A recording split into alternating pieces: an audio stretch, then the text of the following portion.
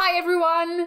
This is Professor M. Does Science, and today we're going to talk about the displacement operator in another one of our videos on rigorous quantum mechanics. The mathematical expression for the displacement operator involves the exponential function of the sum of the ladder operators of the quantum harmonic oscillator. So at first sight, it might appear a rather obscure operator, but we're going to learn today that it actually plays a crucial role in the study of coherent states. In particular, we will see that we can generate a coherent state by applying the displacement operator on the ground state of the quantum harmonic oscillator. It also plays a very important role in other areas, most notably quantum optics. And so with this in mind, today what we're going to do is explore the mathematical properties of this displacement operator. So let's go!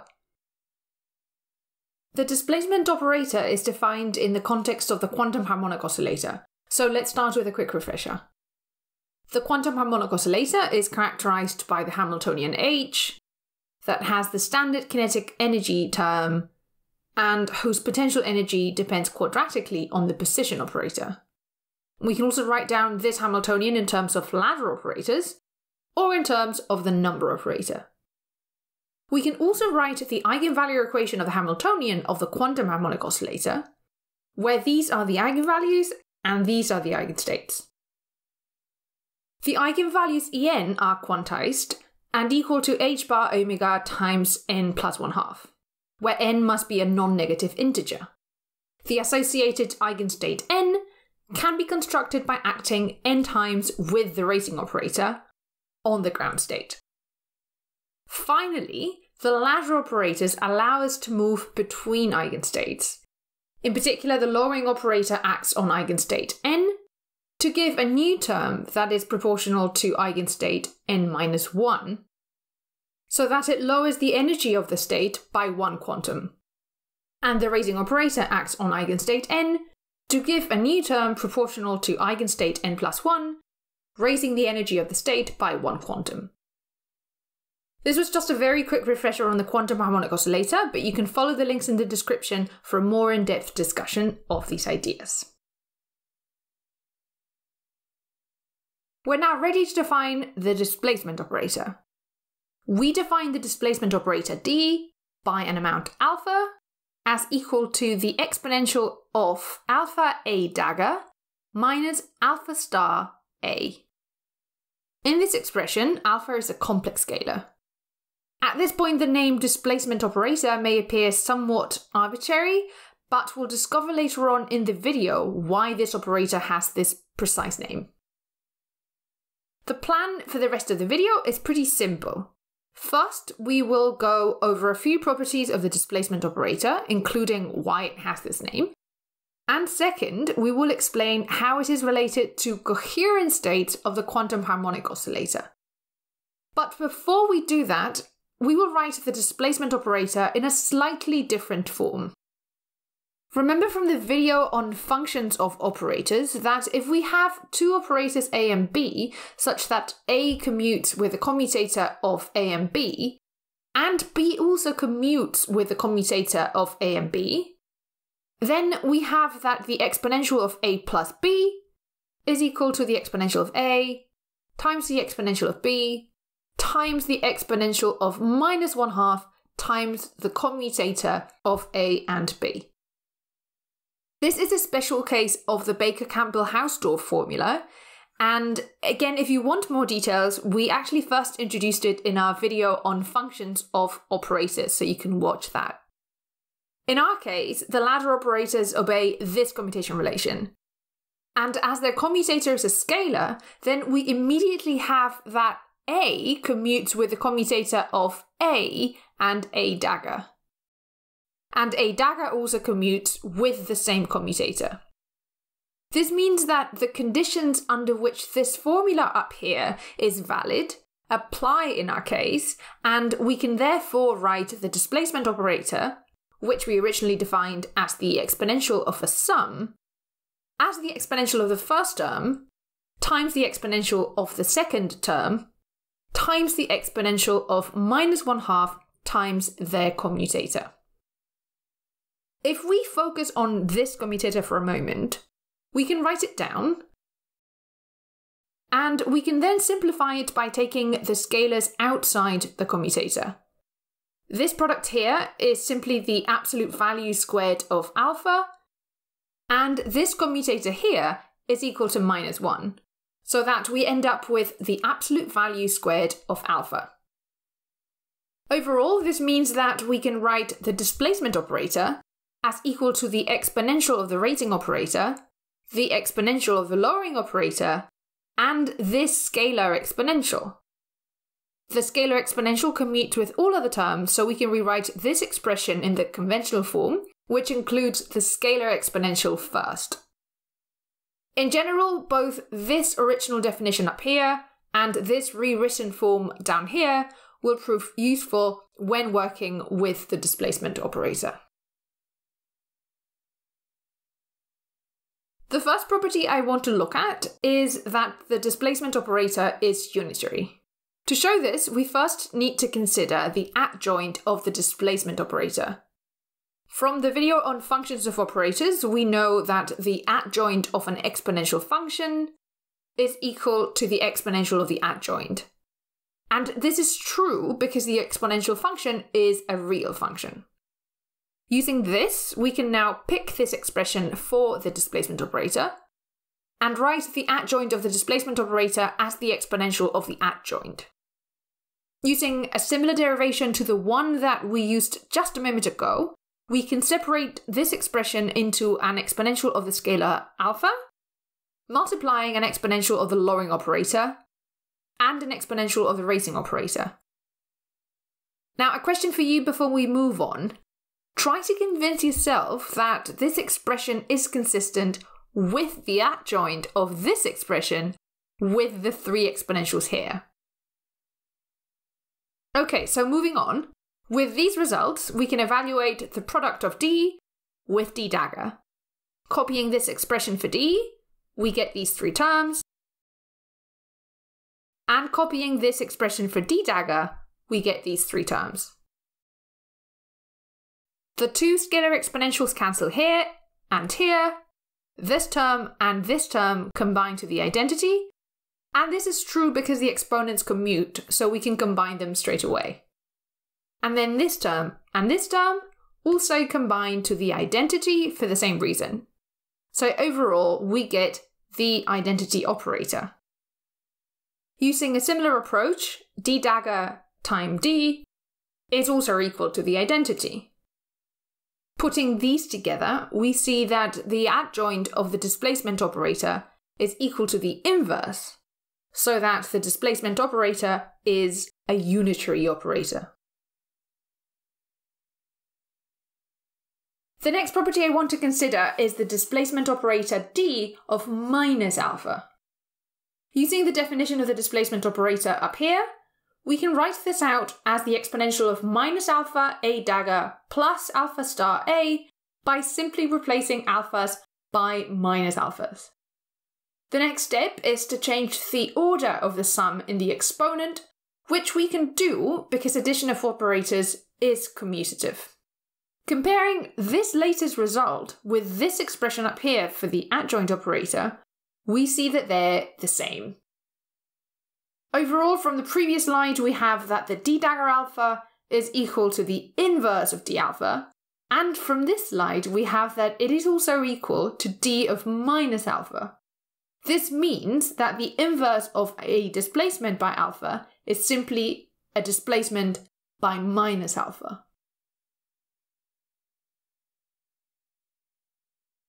The next relation I want to prove is that the product of two displacement operators, d alpha and d beta, is equal to a phase factor times another displacement operator, alpha plus beta. To prove this, we will start with the displacement operator of alpha plus beta. Writing out this operator, we get this very long exponential. We're now going to use the Baker-Campbell-Hausdorff formula yet again. And in this case, this is the A operator, and this is the B operator. So we get this exponential that depends on alpha, this exponential that depends on beta, and the exponential of the commutator. This is the displacement operator d alpha, and this here is the displacement operator d beta. For the commutator here, let's first copy it. The only non-zero terms are those involving the cross-commutator of A and A dagger, which are this one and this one. This is equal to -1, and this is equal to 1. So we end up with alpha beta star minus alpha star beta. Using this result, we can write the displacement operator d alpha plus beta as equal to d alpha times d beta times this scalar exponential. And this confirms the result up here. It turns out that this property is the key to understanding the name displacement operator, but more on that later. I now want to look at commutators.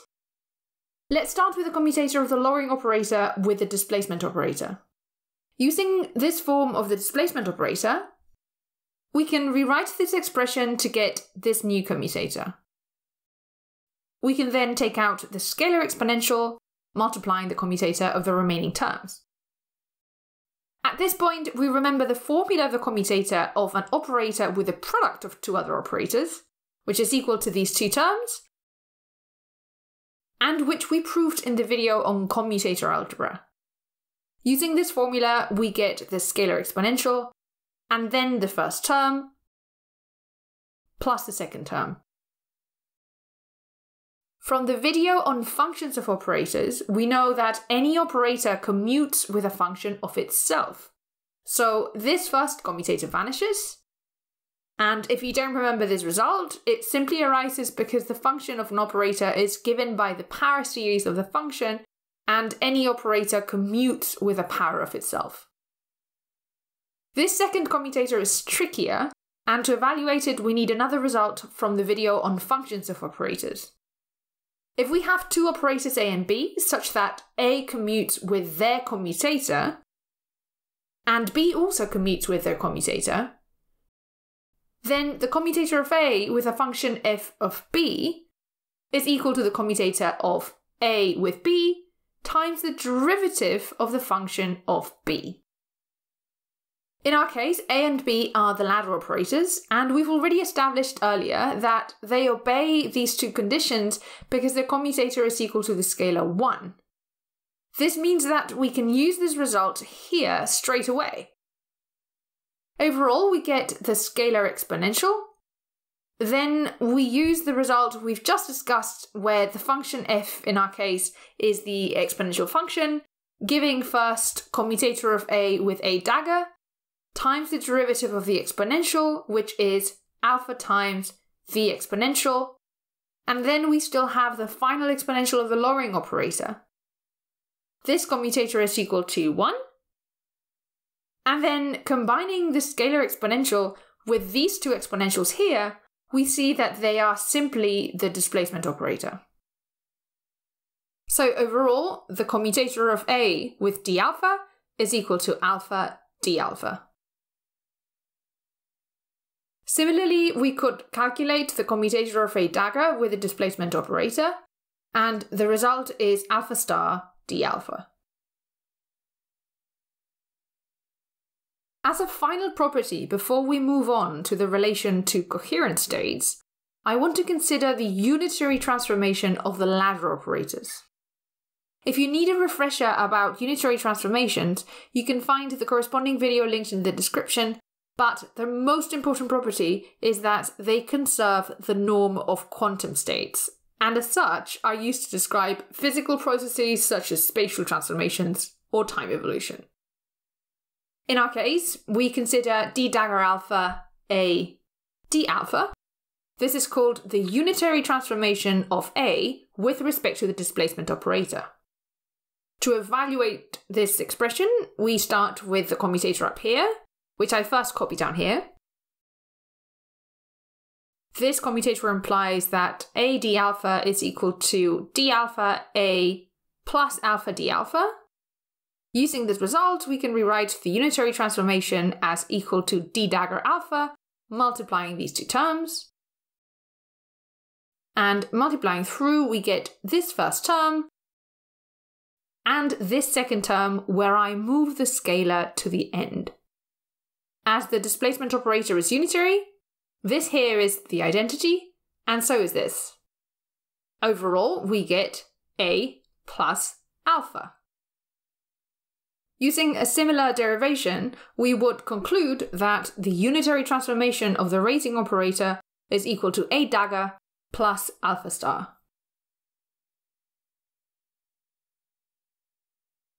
To finish, I want to explore the relation between the displacement operator and coherent states.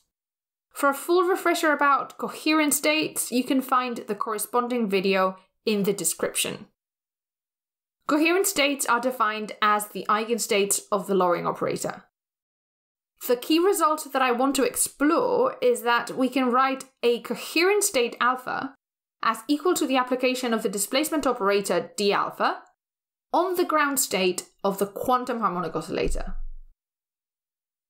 To prove this result, we only need to consider the action of the lowering operator on the state formed by d alpha acting on the ground state. We again consider the commutator of A with d alpha up here, which we first copy down here. This commutator implies that A d alpha is equal to d alpha A plus alpha d alpha. Using this expression, we can rewrite the action of A on d alpha 0 as equal to these two terms acting on the ground state. We can expand this into the term proportional to the lowering operator plus the term proportional to alpha. The lowering operator kills the ground state, so we end up with alpha multiplying d alpha acting on the ground state. We therefore see that A acting on this state gives the scalar alpha times the same state. And this confirms that d alpha 0 is an eigenstate of the lowering operator with eigenvalue alpha, so that we can generate the coherent state alpha by the application of the displacement operator on the ground state as shown up here. In the video on coherent states, we define them as eigenstates of the lowering operator. This relation that we've just derived using the action of the displacement operator on the ground state is actually an alternative but equivalent definition for coherent states. What this means is that we could define a coherent state in terms of the displacement operator, and then the fact that coherent states are eigenstates of the lowering operator could be derived from it. And we're now finally ready to understand the origin of the name of the displacement operator. As we said earlier, we will use this relation describing the consecutive application of two displacement operators by amounts alpha and beta, which is equal to a phase factor times the displacement by alpha plus beta. Let's consider a coherent state alpha, given by the displacement by alpha of the ground state. Let's now consider what happens when we apply the displacement operator d beta on this coherent state. We first get d beta times the coherent state in terms of d alpha and the ground state. Using this relation up here, we can rewrite this as this phase factor times the displacement operator d alpha plus beta acting on the ground state. And this here is simply the coherent state alpha plus beta. What does this mean? The application of the operator d beta on a coherent state alpha gives an irrelevant phase factor and then generates another coherent state that is displaced by beta compared to the original one. So this is the reason why we call this the displacement operator. These displacements may appear somewhat abstract, and they are, so don't worry if it takes some time to gain the intuition about them. Just to give you an example of how abstract they are, in the context of quantum optics, they are displacements in the optical phase space. The displacement operator is central in our study of coherent states. To see an example of its use, I encourage you to take a look at the video on coherent states wave functions, in which the displacement operator is absolutely key to build these wave functions. I hope that you liked the video, and as always, please subscribe.